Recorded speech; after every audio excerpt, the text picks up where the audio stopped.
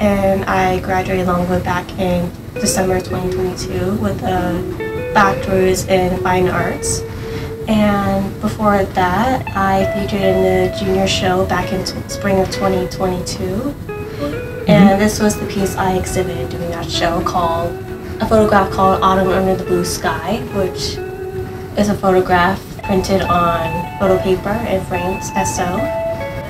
I've always been heavily inspired by Impressionist work, even though they're paintings rather than photographs. I'm still highly inspired by them, with the light, their color, the movement, and even photographs helped inspire the Impressionist painters with their works, with light and movement of the time.